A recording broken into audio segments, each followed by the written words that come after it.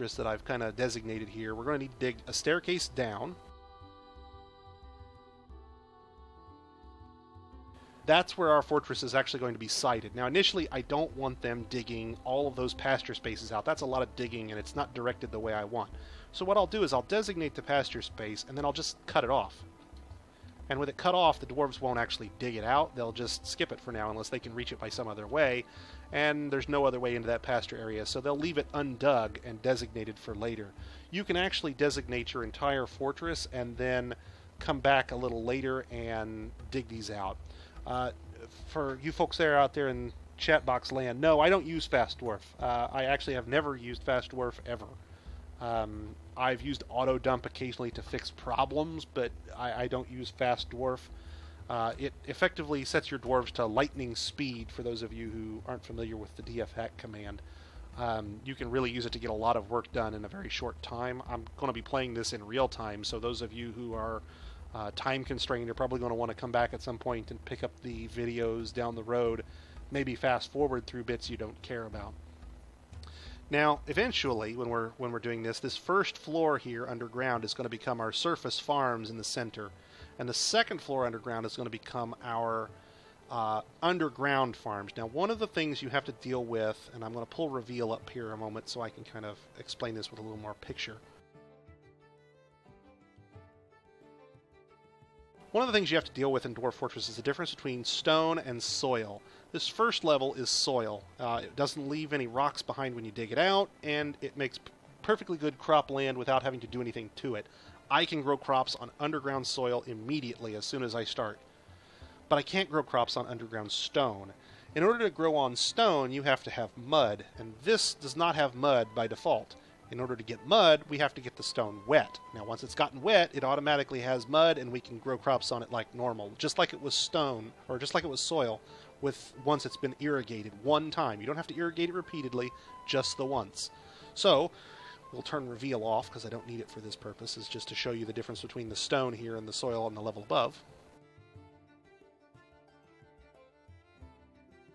What we'll do is we'll actually take advantage of this pond directly to the north. I will dig out from this room.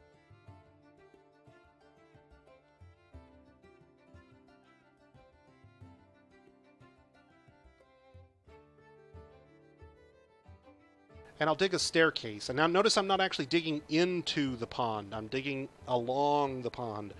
The reason is because I don't want the flooding to actually start until I'm ready for it. We're going to drain that pond down that staircase, through that hallway, and out into this room here. And once it covers this stone room, we'll be ready to we'll get our mud and we'll be ready to do our farming. Additionally, I'm going to do one other neat little trick here. I'm going to get rid of a couple of sections of this to avoid a cave-in down the road, and I'll show you where that's going to be here in just a moment.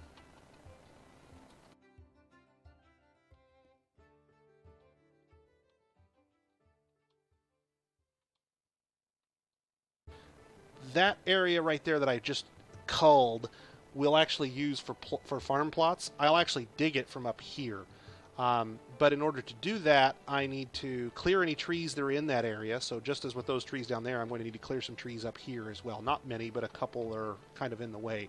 So we're going to do a quick designate tree cutting, and we're going to clear these couple of trees that are right above where we're building. A couple of them are in the way of where I want stuff in the fortress to be dug out. Okay, with reveal off and our initial fortress build ready to go, we're ready to unpause again and get underway. Notice that dwarves, they left those trees and they immediately went up here. Dwarves tend to prefer jobs that are to the north and the west before they do jobs to the south and the east. It's not guaranteed, but if you give a dwarf a choice, the job that's further north or further west will be the ones that tend to get done first. So that's why they've vacated the earlier jobs and went after those. Some of my viewers are asking about, yes, cave-ins are a thing again, but it's actually fairly easy to avoid a cave-in. Let's cover that first. Let's look over here down away from the fortress a minute. Let's say I dug out a square. Say I dug this square out, only I didn't dig out the center. just that ring. If there was no support underneath, if I also dug out this room underneath, like this, what I would do is I would cut this floor, this first level floor would be effectively floating, if you want to picture it in your head. So I have a floor that I've told them to cut a hole into, and then on the level below it, there's nothing holding it up because I've told them to dig it out underneath. If you dig out large areas like this, you can cause a cave-in, and many miners will die. It's a very bad thing. But as long as there's an orthogonal, i.e. north, south, east, west, only the 4 cardinal directions, orthogonal connection, you can avoid cave-ins entirely. So, for example, up here at the top, I'm going to dig out a section here.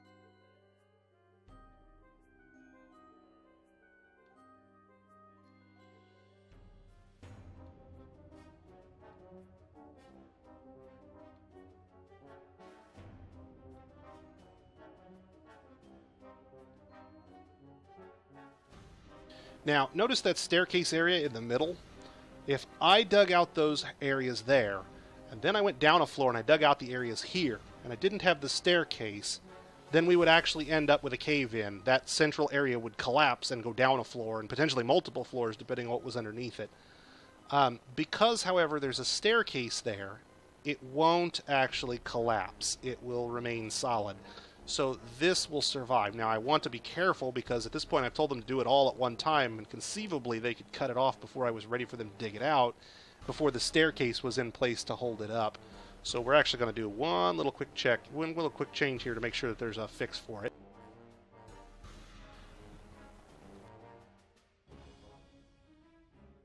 Notice that one little orthogonal connection. So this one tile here is connected north to this tile here and east to that tile there. This one little connection is all it takes to avoid a cave-in. One tile will hold up the entire world if you want it to.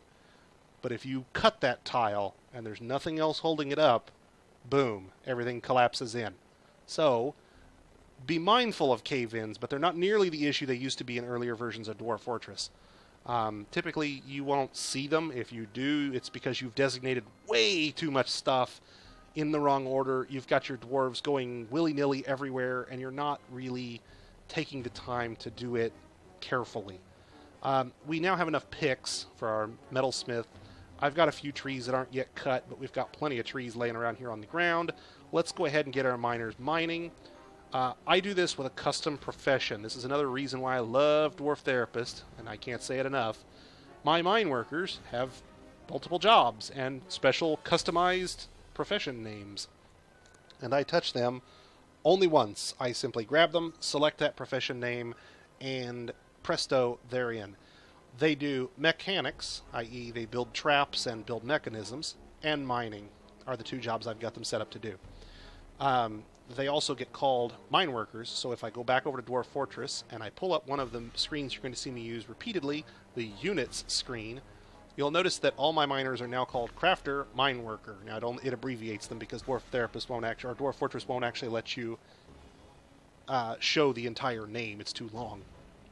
But this is enough for me to know that this guy is a crafter, i.e. somebody who could conceivably get a mood, and he would mood in mine working, i.e. mining. This allows me to control, to my satisfaction, what jobs my dwarves are doing, know at a glance that this guy has mining and mechanics as his 2 skills, see what he's doing. You can look at your pets and livestock, you can look at the wild animals you've encountered on the map. The fire imps, for example, are probably way down in the volcano somewhere and safely away from us.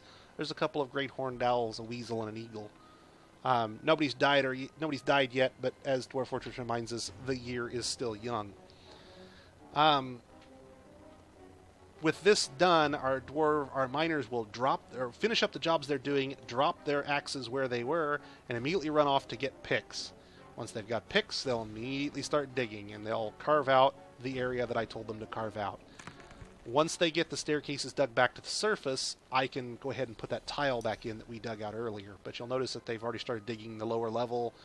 There's no real good way to predict what dwarves will mine first. That's why you have to watch out for cave-ins. It's possible that they do all the surface first, or that they dive to the bottom and do all of it first, or just don't rely on your dwarves to do it right. That's a really bad idea. Notice that they didn't even finish that staircase, so he dug the bottom half of the staircase, but not the upper floor of it, so he didn't actually get the staircase for the flooding finished. Oh, crap. That, boys and girls, is what happens when a fire imp attacks an owl or an eagle or something flying over the top of the volcano. And that is an advancing firewall. Welcome to fun. This firewall will sweep over our wagon and vaporize everything it comes across. I've had this happen one time on this map previously, and this is gonna get ugly fast. If the dwarves make it to the left side of the brook, the firewall will stop advancing, so if I can get them to stay up in this area up here, they'll survive. So much for easy tutorial land is right. This advancing firewall will literally burn the entire map. Nothing will survive on this left side. You could get them underground, but there's no way I'm going to get all of that equipment underground in any time reasonably quick. One thing I could conceivably do is dig a trench. Probably not before the firewall gets here, but it's possible. You could theoretically do it, I guess. Well, hell. Alright, let's go for the trench method. That's right, will the brave dwarves survive the flaming wall of death? Hint, probably not.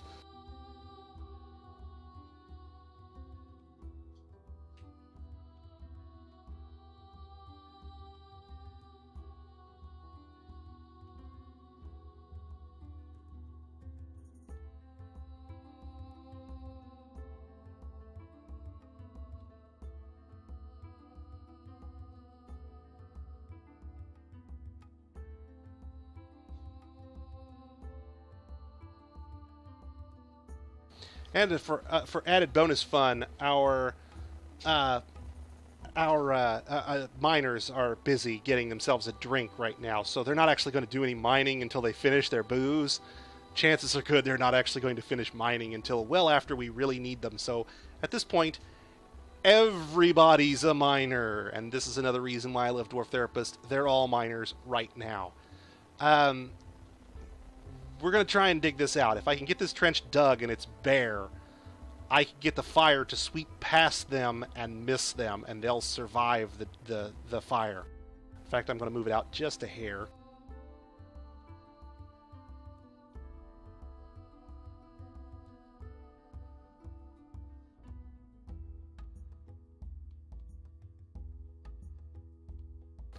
Yes, this will have to be a quick... This will have to be a quick box. This single double wall will not survive them. The fire will sweep around and head back north if I don't cut the entire square. Let's see if they make it.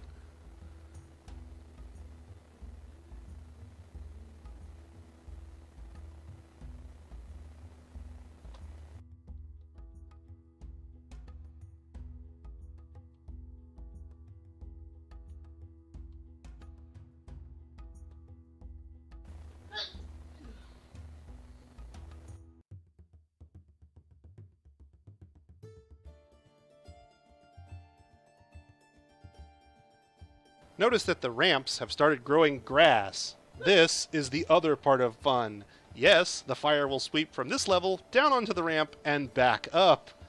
This is also not good.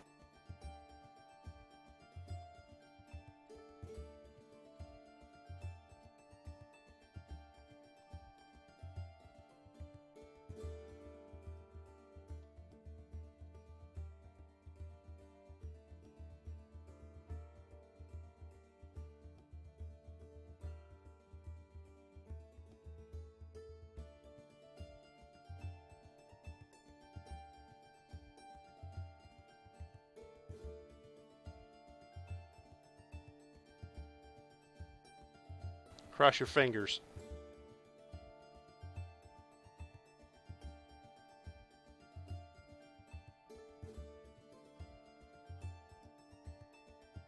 Lots of steam, lots of smoke. I think we're actually going to survive.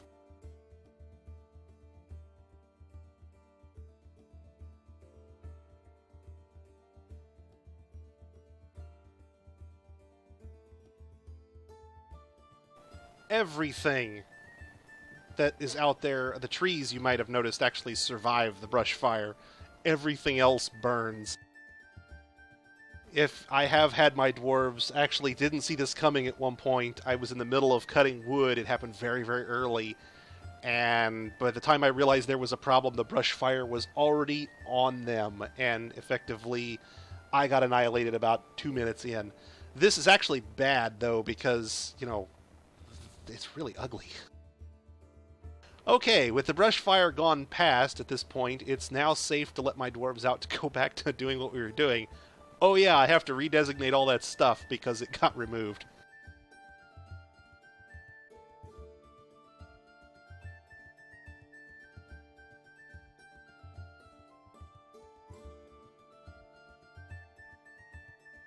Now, keep in mind, I've played on this map half a dozen or more times at least, and I've had this happen about twice. The first time was a total shocker. After that, I kind of figured out that I might need to watch out for it.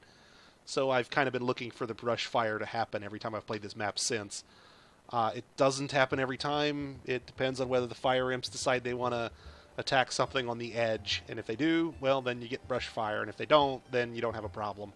You'll notice the brush fire dies out at the brook. So another way to survive would be to dig your fortress, say, for example, up here in this corner. It makes it impossible for the brush fire to ever get to you, aside from anything you might leave behind at the wagon, of course.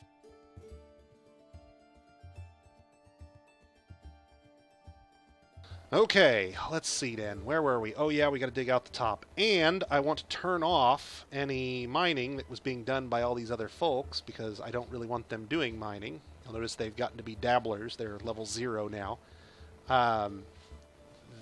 For me, that's okay. They're not going to move mining accidentally because they all have higher skills than what their mining was. But something to be aware of is that you have to keep an eye on everything going on your map whenever possible.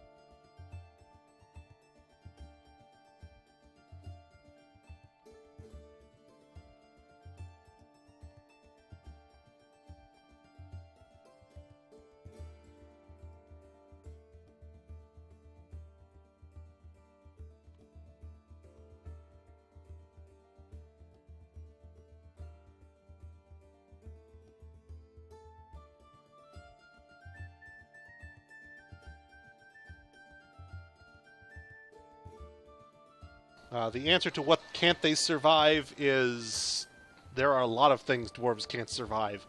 Just because I can get my dwarves through a brush fire does not mean that they will survive to see a population of 300.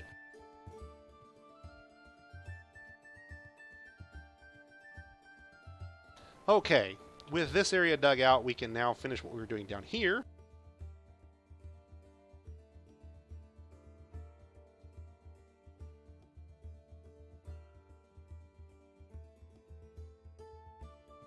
Clear out those last remaining ramps.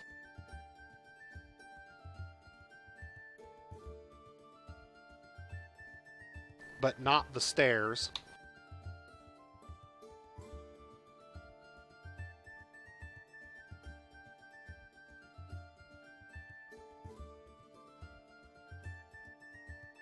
Now, you see that little green patch there on the north end of the stairs there? What's happened there is the surface up here, since it's channeled out, exposes that layer to sun. Effectively, I've converted those whole areas on the level below to be surface areas. So we'll actually be able to grow surface crops.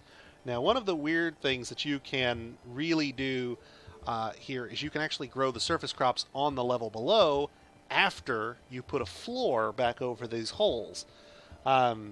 So what you'll end up with is a situation where I'm going to grow surface crops underground because we're that good. Our engravings probably won't even remember the fire because nobody died. If you had somebody die in the fire, then you'd probably get images of dwarves burning. There might very well be images of animals burning later on. We'll have to see once we start getting to the point where we're doing things that will actually invoke the history, so to speak. We've mined out this area down below, so we're ready to actually punch a hole to the pond.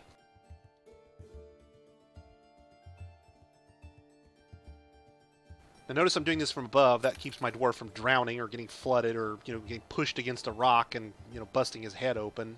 Believe me, I've had dwarves pushed down a ramp by a flow of water and break every bone in their body and die.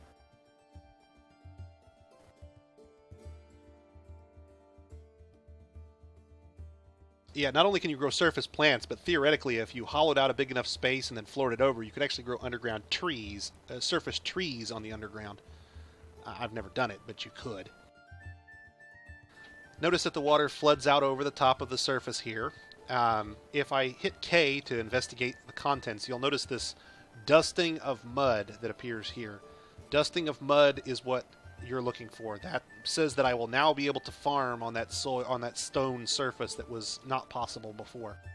Once it's covered the entire area, and it will cover the whole square here before it's done, at this point we now have a problem. There's still plenty of water up here to come flooding down, and I don't really want to wait for 3 years for this to actually finish up. So what we're going to do is we're going to spread the water out so it evaporates more quickly, and to do that we're going to dig a small room off to one side.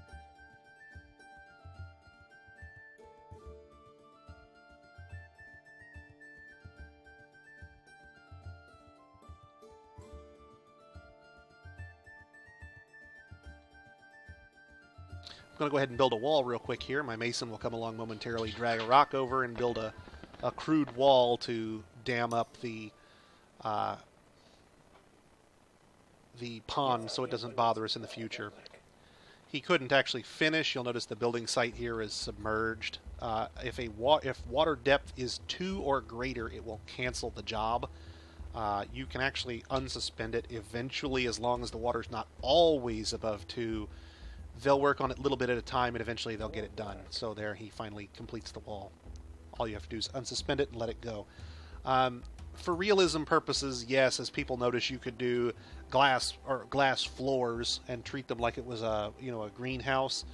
Realistically, if you go out and you Google long enough, you'll eventually find windows on these ornate carved windows that look like plates of stone that have had etching done to them until they have holes in them. And you could theoretically walk on them. I mean, they look pretty solid, but they effectively are grates that you could actually, see through, that would let light through. I suppose you could abstract the floors as that, too, if you really wanted to.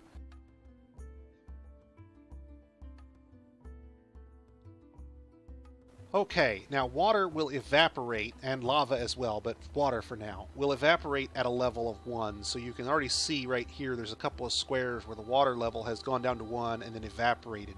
If this 2 spreads out, it will become a 1 and a 1, and eventually it will spread out far enough that it's just going to evaporate completely. And I have to use solid for the record. I don't have nearly enough sand to make 25 times 4 is 100 windows, or 100 floor pieces is what I would need. I need 100 bags of sand. I don't have anywhere near that amount. So realism is, well, this is Dwarf Fortress. Now, in the excitement of our recent brush fire that left our animals nearly starving to death because there's only a limited pasture space, and burned out all of our grass through the entire map, we actually forgot that our weaponsmith wasn't doing anything. We need to get him back to work. So the next thing we're going to do is we're going to have him build bronze serrated discs. And I'm going to put those on repeat. And I use these for a couple of different things. First off, they're really good as trap components. They slice and dice goblins and pretty much anything. But they're also highly valuable. A single bronze disc can be worth a couple thousand dwarf bucks. And so I brought with me 2 stones and a coal, and I'm going to convert them into a several thousand dwarf bucks disc. And I'm going to get 4 bronze discs per pair of stones, basically, at that point. So this is a massively valuable trade good I'm getting ready to produce here. Now, I do need to mention, wealth has both good and adverse effects in this game. More wealth means you're more likely to see hostile invaders coming to take it away from you earlier on. It also means larger migrant waves, and it can cause you as much problem as it does good. So if you're starting out, one of the things you want to avoid early on is needless creation of wealth. I've done this a few times. I typically don't have my dwarves starve to death anymore. I think we can probably go ahead and get away with it, but if you're really new and you're trying to learn, this is probably a step you're going to want to skip for now, or at least not do on repeat. Maybe you create a few discs and then move on. Additionally, in the units screen, you'll notice that my dwarves are now showing, hey, I don't have anything to do. They're not doing any tasks here. We need to get our carpenter working. Let's see, we need to create a few more beds. Oh, right, they burned up all the... Remember we had all that wood laying around? Yeah, not anymore.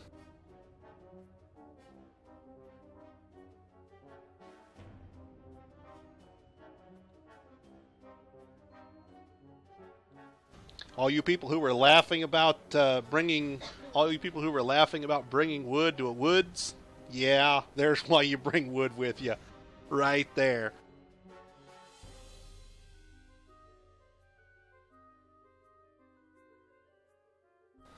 The wooden axes they dropped probably got burned up. I'll probably have to make a few more of those. That's another good reason why you make extras. You never know what's going to happen to the items. If you have only enough, it's possible to end up with situations where you can't get them back. For example, if I had only one pick and my miner dug himself into a hole and then starved to death down there where nobody could reach him, you end up with a situation called digger mortis, where you have no diggers to get back to the pick because your diggers can't use the pick that's in the hole. Bronze discs can be used for two primary purposes. The first, of course, is weapon traps. That's their primary purpose.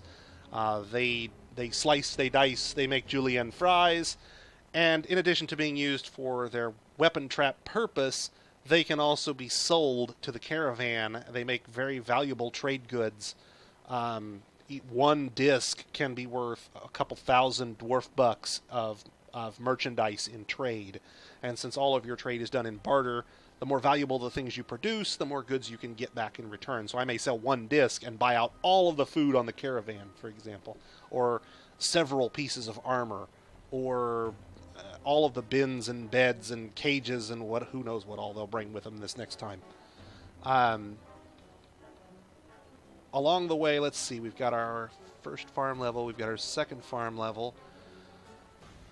Let's see, our miners need something to do, our mason is not busy, and our carpenter's not busy. Okay, so here's what we're going to do. We're going to have our carpenter handle his own wood cutting, and we're going to have our mason start working on the conversion of stone into useful things.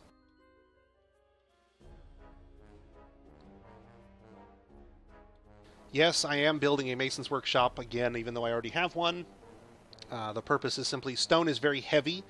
Your dwarves take a long time to move stone any reasonable length, so hauling the stone from down below all the way back to this mason's workshop is actually really, really inefficient.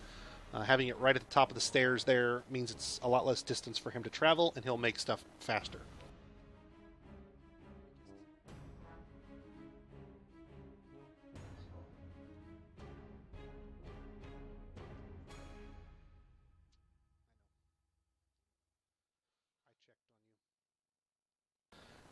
Okay, with our carpenters set up to do wood cutting, our miners need a task for themselves as well. While we're waiting for the flooding to kind of die back a little bit so I can continue the staircase further down, we're going to go ahead and dig out the first pasture area.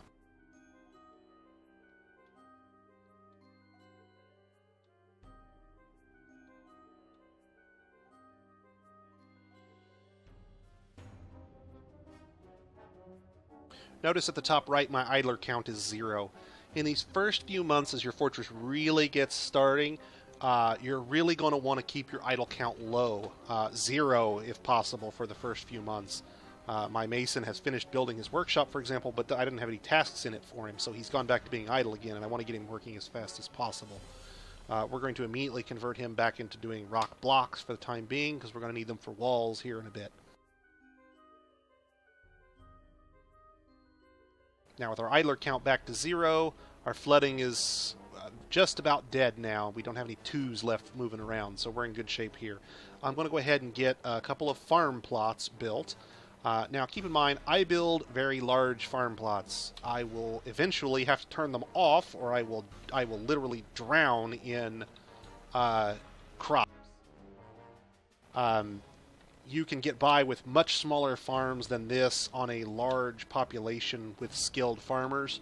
The advantage to doing large quantities like this is I can literally massively overproduce on demand. I don't have to worry about, oh, well, I don't have enough farm space to produce that quickly. We're going to produce both underground and surface crops, 100 tiles of each of them available for cultivation at any given point. This is far, far more than you will ever need for any fortress you can even conceive of, unless you're running on a hypothetical space computer. I don't think... folks were asking about the difference between wooden and stone walls. I don't believe wooden walls burn. I've never actually tested it.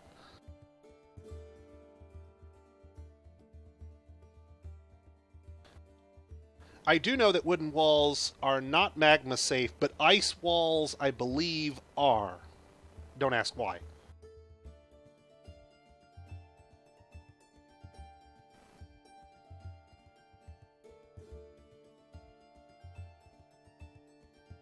Yeah, I'm not sure if that actually applies to wooden walls. Frankly, if you're going to experiment with, using wooden walls to hold back magma, yeah, you're experimenting at that point. That's not new player tutorial level. That's messing around with the advanced physics of Dwarf Fortress. That's a little beyond our tutorial for tonight, I'm afraid. You'll notice that this pasture space here is bare stone, or bare soil, I should say. There's no plants growing in it. You can't actually pasture animals on bare soil, except for the pigs, which aren't grazers. Turkeys are not grazers; they'll survive on the bare soil. But your sheep would die; they would actually starve to death. So we'll actually have to do something here to convert this soil space into a proper pasture before it's ready for use. But this gets it dug out and ready for us, and we can set up our first stockpiles here to use for temporary purposes momentarily. I'm going to dig out a space now, since I ruined my the space I would normally use on this map for milling. I can't use for milling because it just got a big trench dug into it in order to avoid our nasty fire problem earlier. So we'll do our mining or milling area on a lower level floor a little later on.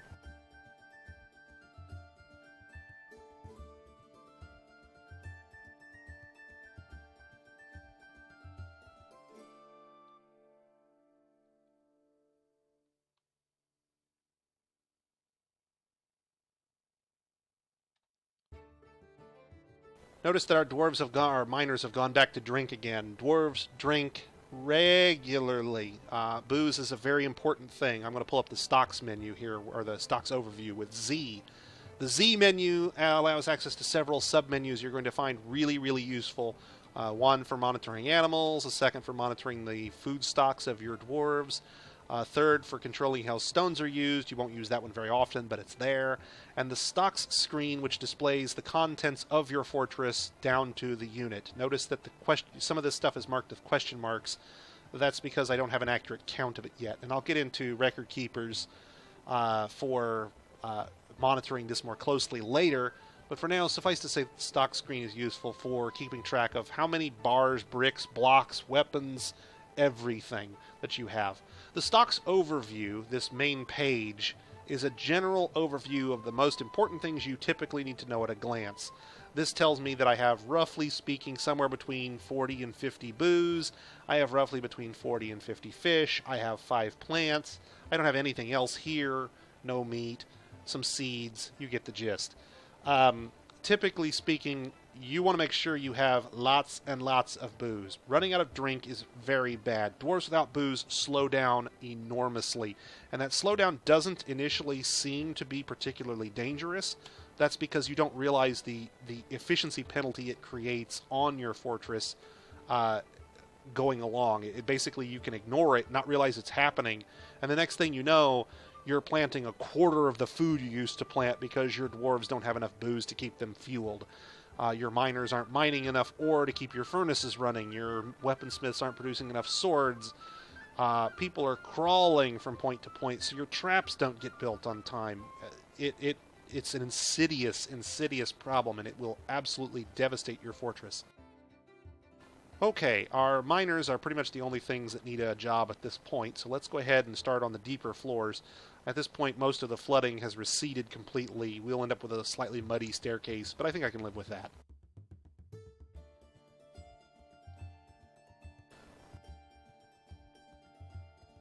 We'll dig the staircase about 10 levels deep.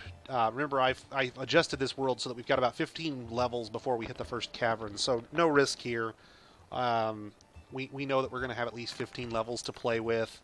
I'm nowhere near the 15 now, so we're in good shape.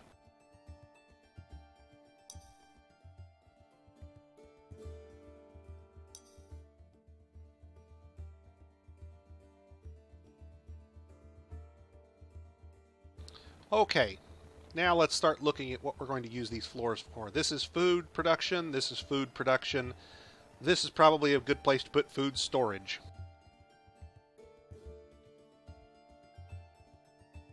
We'll make this one into stone cutting so that we have a place for our mason to actually get to work underground.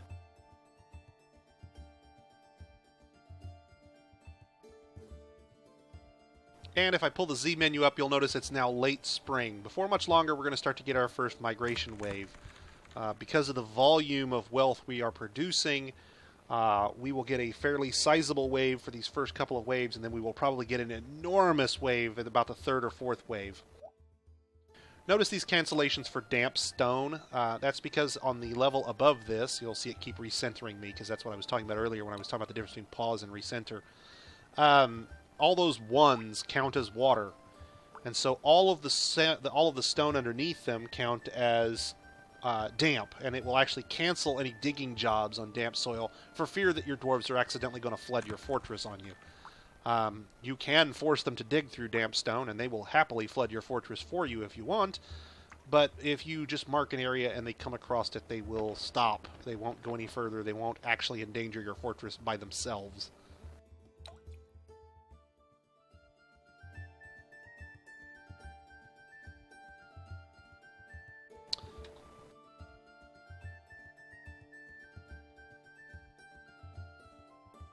Okay, now let's cover a slightly more advanced topic than anything we've talked about so far. Let's talk about stockpile logistics chains.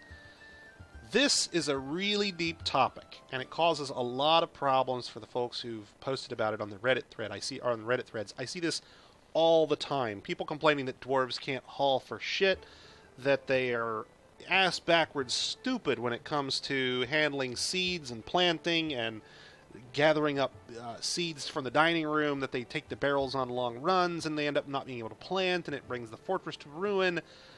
I'm going to show you how to fix it, and it requires just a little bit of basic setup on your part, and then it runs flawlessly from then on in. And the way you do it is you set up a stockpile logistics chain. I'm going to quickly build 3 stockpiles and designate them, and then I'll explain what I've done and why.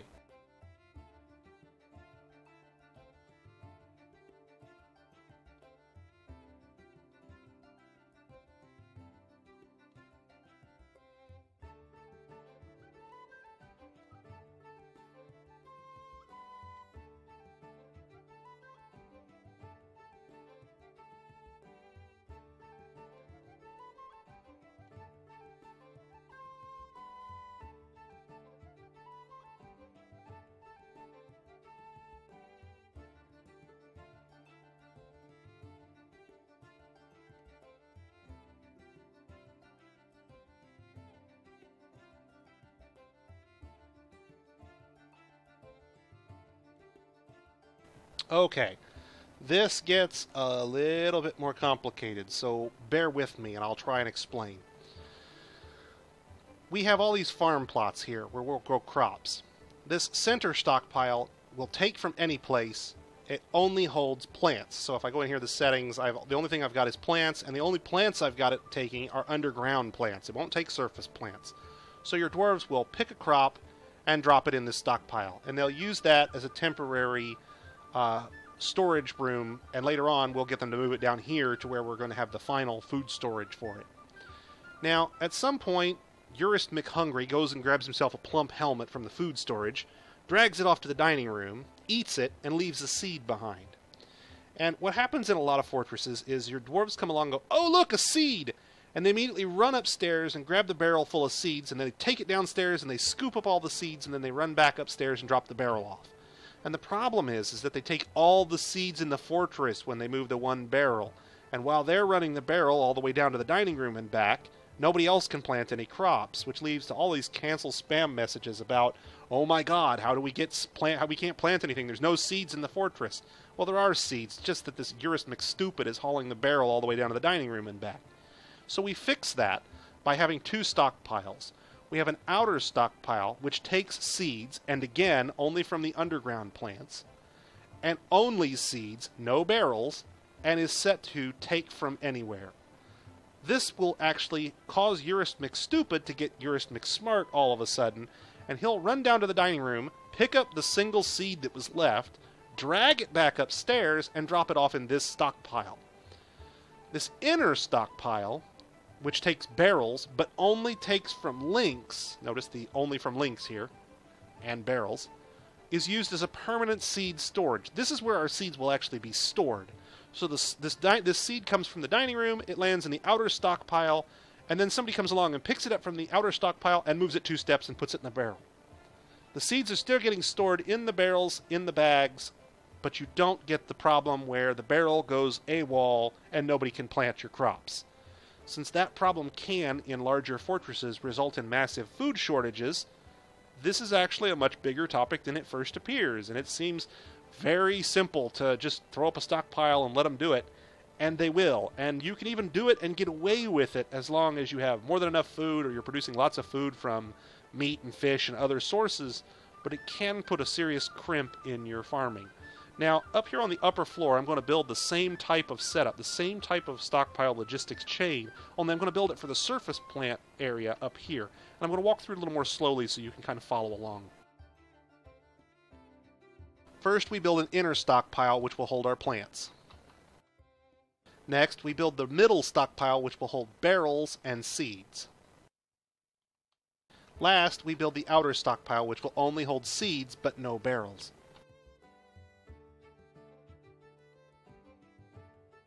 We set the outer stockpile to give to the middle stockpile. We set the middle stockpile to take barrels and only take from links. And then we set which each stockpile is allowed to actually use. So the inner stockpile is plants only. I change the settings by disabling animals, enabling food, blocking all types. We go down to plants, we move over. I go down to the surface plants and I mark all surface plants, not dimple cups, all surface plants viable. So only surface plants will get stored in this inner stockpile. And that means that the crops that are grown here move 2 steps and drop in the temporary stockpile. Some other hauler will come along later on, some peasant that we don't care about, and he'll move that plant from this stockpile to the other stockpile. But for now, that keeps your farmer moving only about 2 steps to drop his stuff off. So he's moving back and forth. He's moving from here, dropping a plant, and then he's moving down here and picking up a seed, and he's coming right back and planting, and then he's coming back here and picking up a seed, and he's moving right here and he's planting, and then he goes here, bang, bang, bang, bang, bang, bang, bang.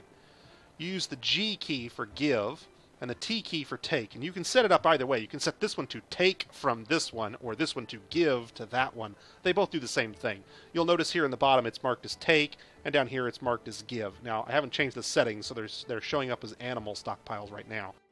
Again, we go into the settings, we disable animals, we enable food, we block all types, we go down to seeds in this case, and I set only the surface seeds. This is now a seed stockpile.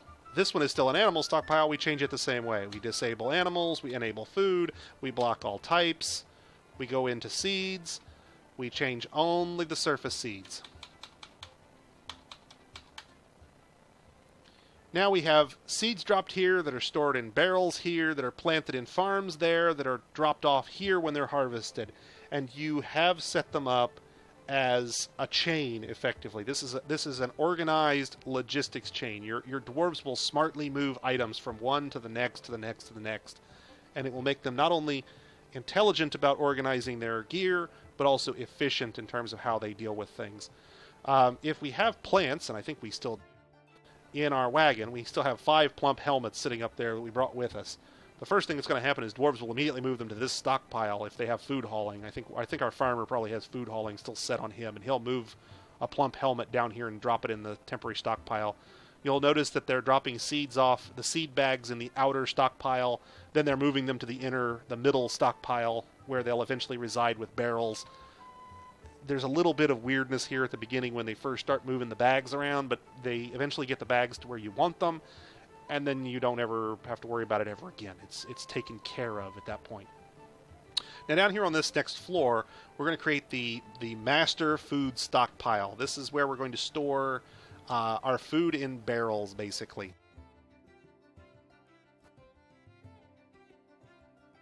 Now this will take all types of food except I don't allow unprepared fish. I'll get into that later. I don't allow eggs. I'll get into that later. I don't get into... there's some other things here. Prepared food I don't allow. There's a few types of extracts. Not that I'm probably going to make any of them, but I don't allow those. I don't allow any of the default animal extracts or lye. There's a couple of non-food type items that end up in this collection if you're not careful. I omit those entirely. So, and all seeds, because we've got stockpiles for seeds built already. So at that point, you don't need to store seeds here. We're also eventually not going to store drinks in this spot, so I don't want them here. We will, however, store all of these other types. I think that's pretty much got it at this point. So remember, I've turned off all that stuff, and the reason we do that is because now we set this stockpile to take only from links, to use barrels, and to take from those temporary stockpiles, both of them. And so what we've done now is we've extended the chain, and so plants will get produced, dropped in this stockpile, some hauler will come along and move them down to the main stockpile where they will reside until we need them. For those of you asking about the setting cheese from plants here, there are no types currently of cheese that are plant-based, but there's nothing that stops you from modifying your game to create plant-based cheeses, for example. You theoretically could have your cheese growing on trees. Dwarf Fortress's raw files, which I didn't really get into before we got started tonight, are highly, highly detailed and incredibly modular. You can build new animals, new types of critters. You can give your dwarves 3 arms. It really does allow you to get away with a lot of tweaking and poking if you really want to do something really strange. You can build new types of workshops and new types of reactions, and you can have your dwarves convert pitch blend into plutonium and then tell everybody that the plutonium is made into weapon traps, or there's all kinds of crazy stuff you can do. Okay, with our main food stockpile set up, one thing we haven't really done is, right now it's holding all of those, but it's only taken from links, remember, so we set this up to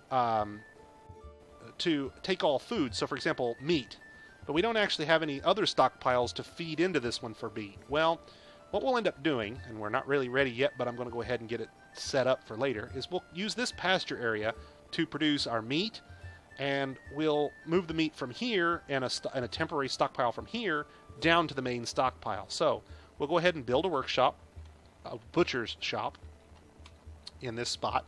And notice that our mason has been busy, and we now have lots and lots of blocks available. Generally speaking, I try to build my workshops from blocks, and the reason is because blocks are lighter and easier to move. There's no advantage to building them from stone or versus blocks other than value. Blocks are more valuable. And speed. Your dwarves can move a block from point A to point B faster than they can move the rock. So we'll go ahead and build a butcher's workshop here. We'll build a tanner's workshop over here. We'll build a couple of farmers' workshops for producing milk and cheese. At that point, we've got our animal production area is set up but not quite ready just yet. In order to make all this work smoothly, we still have to build a couple of quickie stockpiles. And the first one we're going to need to build is a meat stockpile. And the second one is we're going to want to build a cheese stockpile.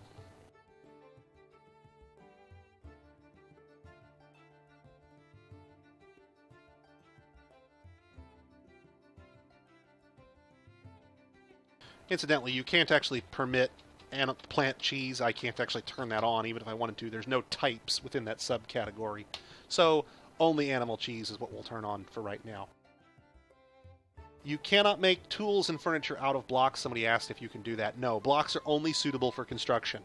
So the downside of making blocks is that you've effectively obligated yourself to only build workshops or walls or bridges or other constructions out of them. If you're making tools and furniture, they have to be made out of the raw stones, the actual boulders. You won't typically run into a lack of stones. You look at this. This is the first floor. I could go down 10 floors of solid stone. I'm going to have more than enough stones to make whatever I want out of stone. Later on, I'll actually show you Tony made a change to how gem cutting works. You can actually make gem carved stones into effectively gems and encrust items with bits of carved stone, like you would out of rubies or diamonds or emeralds in older versions. Now, these temporary stockpiles will take from anywhere, but they're going to give to our main food stockpile down here on the lower level. This will allow us a spot that will take up cheese, and this will allow us a spot that will take up meat, and then they will both give to that main stockpile.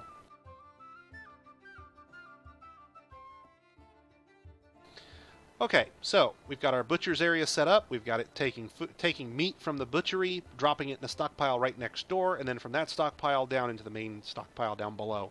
That takes care of the main food groups that we're going to deal with initially. We also have fish, but we're going to get to that in just a minute. With our area down here walled off, now it's time to start talking about some of the more exotic things I like to do, and one of those is, in fact, fishing.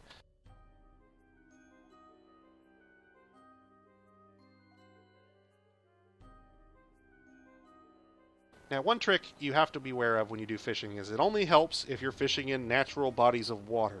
Sometimes on some maps you can get lucky and fish stuff out of things that aren't really rivers or brooks, but generally speaking I don't get as much luck out of them as if I'm fishing out of the real natural bodies of water. It's got to do with biomes and some other things behind the scenes that you can't actually see, but the net result is that the easiest way to set up fishing is to connect your stuff to the surface and let your dwarves do their fishing there. We will do that by making a tunnel to where we want them to be.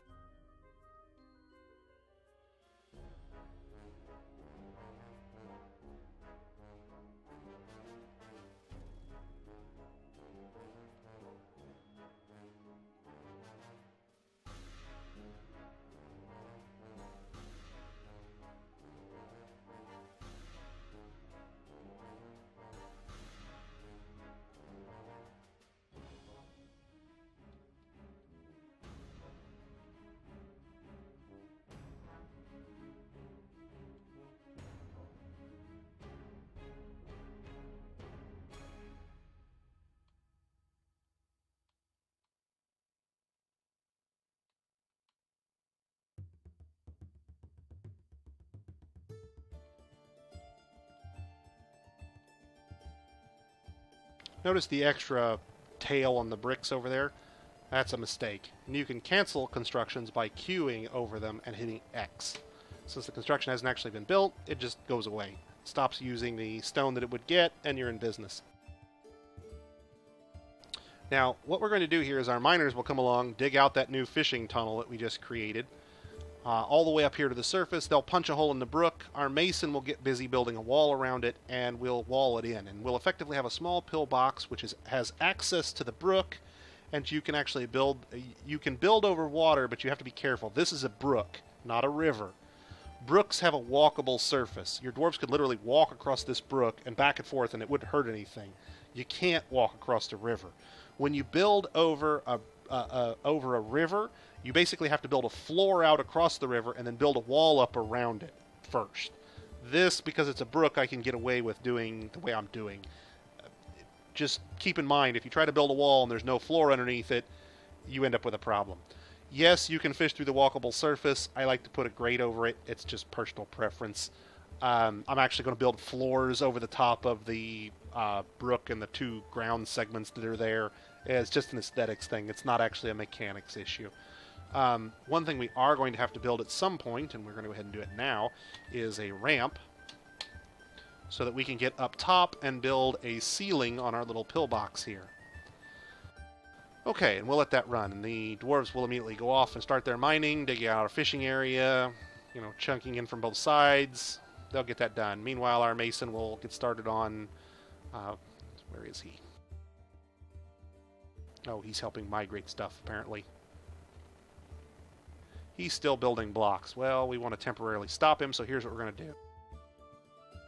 Right there, you can see he has an active job making blocks. I'm suspending that job. Effective immediately, no more blocks are created until I tell him otherwise.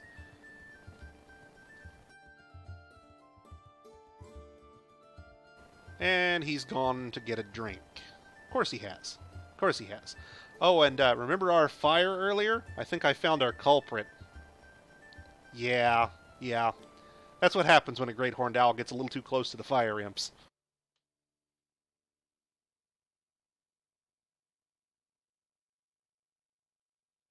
And we have finished our first season, and it only took us 2 hours and 45 minutes worth of tutorial to get to this point.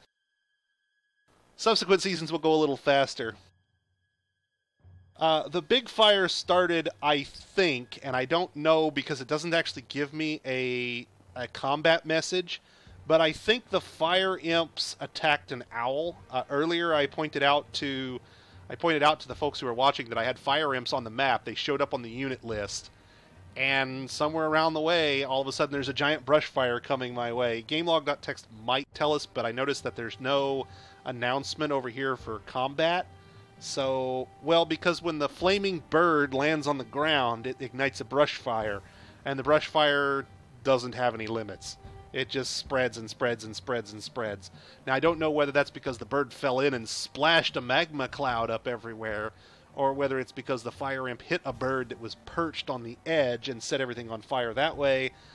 I'm not sure exactly what set of conditions. I can bounce out real fast and see what Gamelog.txt tells us, but my guess is it won't tell us what we want to know.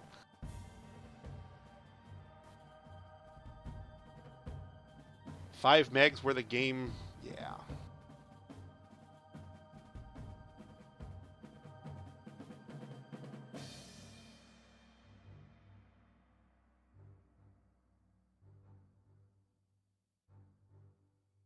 Thinking this is another...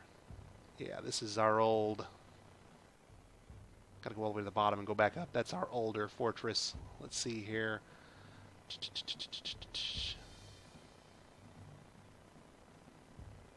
See, I don't have any message here about a combat between the owl and the fire imps, so I'm kind of speculating that that's what it is. Here's where we're starting our new outpost. So this is all of the history we've managed to put together at this point. Only announcements get recorded here, and since I didn't get an announcement about it, it's not here. It doesn't exist. This is our world being created right here. This is the tail end of it, flat volcano all the way through the end. There's no announcement here that I'm seeing about, you know, an owl getting flambéed, for example. Yet, if I go over there, suddenly he's in the deceased menu. It's possible, I suppose, that the fire imps paid a visit to the surface. It's possible that the owl's stupid enough to fly into the magma, get set on fire, and then go, oh my god, I gotta get out of the lava and land somewhere. Suffice to say, if you do start on this map, you've got to watch out for the potential that you could get this brush fire. I've played on it half a dozen, 8, 10, I don't remember how many times at this point. I've seen the brush fire twice. I've only died to it once. The first time was kind of a shocker. Esco, somebody link Esco the Reddit thread for me, would you guys? Esco, I posted the lead into this Let's Play, this tutorial, out there on a Reddit thread, along with my Embark profile and World Gen text settings. The World Gen text settings listed in there are the default settings for this.